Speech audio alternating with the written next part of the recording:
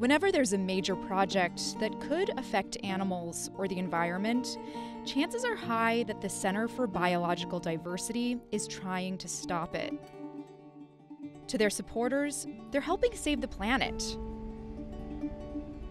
To their detractors, they're a wealthy, radical, anti-development group that manipulates the Endangered Species Act to stop resource development and human activity. Some of their battles are playing out in and around Arizona. They're against the proposed Rosemont copper mine, the villages at Viñedo housing development in Benson, and construction of a border wall.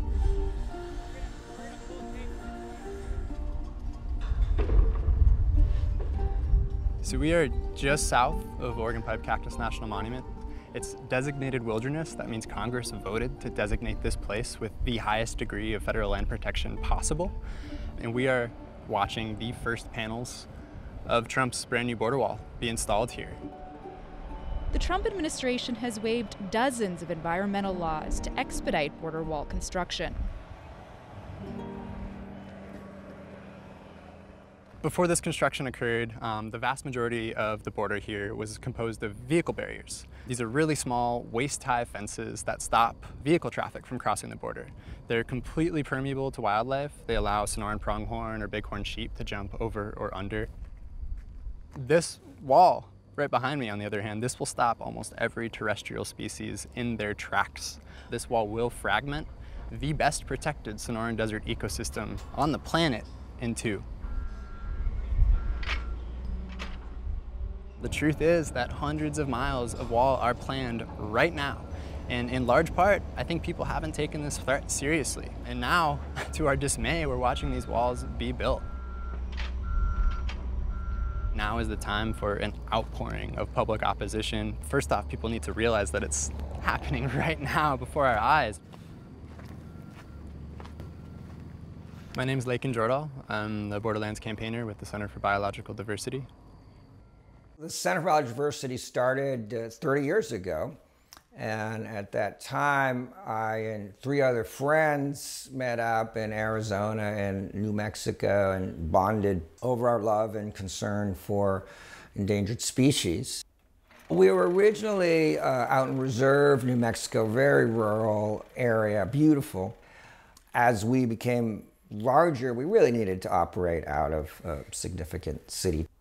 We were ready to go really anywhere in the Southwest because we were working at that regional level. And we chose Tucson because it's just a great community for progressive politics. There were a lot of environmentalists already there. It was a really supportive community, and it's been our headquarters ever since. Amazingly, it's grown from 4 young volunteers to today, a staff of 180 scientists, lawyers, and activists, and media people. The unifying theme always is the extinction crisis, which is global, national, it's local, and saving species from extinction is the heart of everything we do.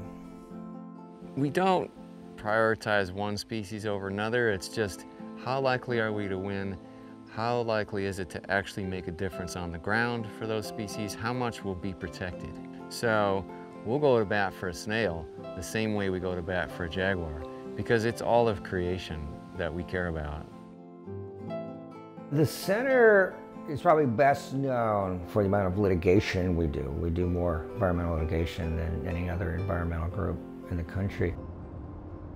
Since Donald Trump's inauguration, the Center for Biological Diversity has sued the federal government 173 times and counting. That's more than 1 lawsuit every week. Most of what's behind us here is national forest. It's Coronado National Forest, so it belongs to all of us, Americans. Some of this land behind us belongs to Hud Bay Mining Company. There's about 1,000 acres directly behind me here, which would be the area where the open pit itself would be. But they are not able to do the mine without dumping their toxic waste on the national forest. and we're working very hard to prevent them from doing that. Supporters of the Rosemont copper mine say it'll bring much-needed jobs and cash to the region. The center joined other environmental groups and tribes in lawsuits to block construction. In July 2019, a federal judge sided with opponents of the mine, saying Hud Bay Minerals lacks valid mining claims on the public lands where it plans to dump tailings. They will almost certainly appeal this ruling to the Ninth Circuit Court of Appeals, but it may be a year and a half before the Ninth Circuit has a chance to look at it. So in the meantime, they cannot move forward. They do not have a valid permit to mine here. The Center for Biological Diversity's fights against projects like the Rosemont copper mine have attracted controversy, as have some of the group's tactics. The Center for Biological Diversity is fierce. I think that's the word. We fight like jaguars. We fight like badgers. We see this as an emergency. Well, you know, the center has been called confrontational. I don't know if that's exactly right, but we're certainly aggressive. We're not afraid of controversy because we're here to change the status quo. The status quo is unsustainable, it's untenable, it's causing mass extinction of species. And you can't change the status quo without controversy. And so if you're not making waves, if corporations and congressmen are not mad at you, it's probably because you're not getting much done.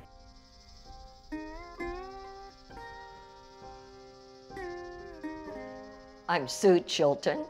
We live here in Arivaca, Arizona, and this is my husband, Jim. Jim Chilton. Been married for 56 years, and I learned how to say yes, dear, a long time ago. He's quite good at it. The Chiltons run a 50,000-acre cattle ranch in southern Arizona. The vast majority of their ranch is leased public land. 150 hippies from New York moved out here, and they celebrated every May Day here. They were good people. I enjoyed them. On one May Day, over 500 people were camped here and danced here and partied here. They have a real good time. A member of the Center for Biological Diversity camped right over behind that stump there. And he camped and partied and had a good time, I hope. But 7 to 10 days later, he came by and he took a photograph of 2 cows laying there on then the pulverized ground. And the caption underneath the photograph, Ruby pasture 100% utilized. And it was really due to the big party, and the Center for Biological Diversity demanded that my grazing permit with the Forest Service be taken away. The Chiltons sued the center for defamation and, after several years, were awarded $600,000 in damages. They've remained outspoken critics of the Center for Biological Diversity in the years since. They want to stop everything, stop growth, stop employment, stop people living on the land. They use whatever species happens to be convenient. They work to get it listed as endangered and to get habitat designed for it and limit all activity on that habitat. And they're saving the country, saving all these species. And me, I believe in development. Jim Chilton's on the board of the recently founded Southwestern Communities Coalition, a group that's advocating for the villages at Vigneto, a large housing development outside of Benson, Arizona. The Center for Biological Diversity has sued to stop it. In Cochise County, the population is decreasing, and with planned development in just 12,000 acres out of the million, you need to have places where people can live, and they create jobs. They create jobs, jobs, jobs.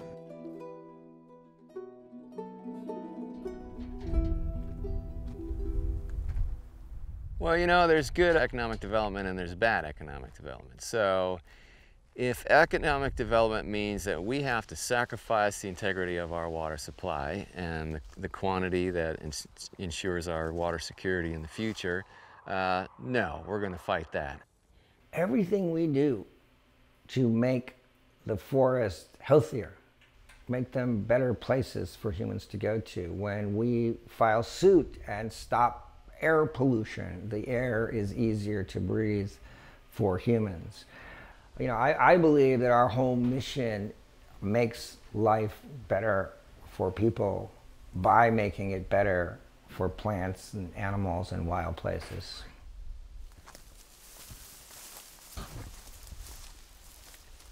I see myself on a level with all these species, you know, like we're all in it together, you know, we're all in this together. And if the bees and the frogs and the jaguars start winking out, it makes me nervous. You know, scientists say that, you know, about 50% of the species on the entire planet could go extinct in the next century. Well, I don't know about you, but I'm a species on this planet and I would prefer to have better than 50-50 odds. You know what I mean? So we should be fighting this fight for our kids and our grandkids, not only so they can grow up in a world that's still alive, but so that they themselves have a world that's livable.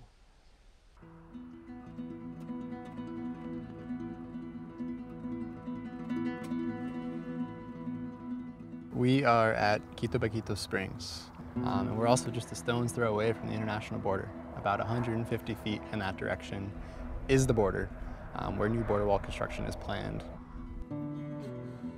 It's this beautiful pond with surface water, which is miraculous in the Sonoran Desert. I mean, we're in one of the hottest and driest places in all of Arizona, and yet we have this lush desert oasis. And as a result, we also have two endangered species that call this spring home, the Quito Baquito pupfish and the Sonoita mud turtle. Neither of those species live anywhere else in this country. So if we damage this spring, as a result of border wall construction, that will mean extinction for both of those species. Prior to working with the center, I actually worked here at Oregon Pipe with the National Park Service. I left the National Park Service shortly after Trump was elected and inaugurated. Everyone was very, very nervous to examine any of the impacts of border militarization or the border wall. Folks were extremely hesitant to talk about climate change. So it felt like a critical time to step out of a government agency and work in a way where I could play a more active advocacy role, calling alarm, drawing attention to these really significant issues that threaten life in the Sonoran Desert. Border wall construction has now begun about 8 miles from Quito Baquito Springs. In centuries past, humans did a lot of damage because they didn't really have the science to know any better.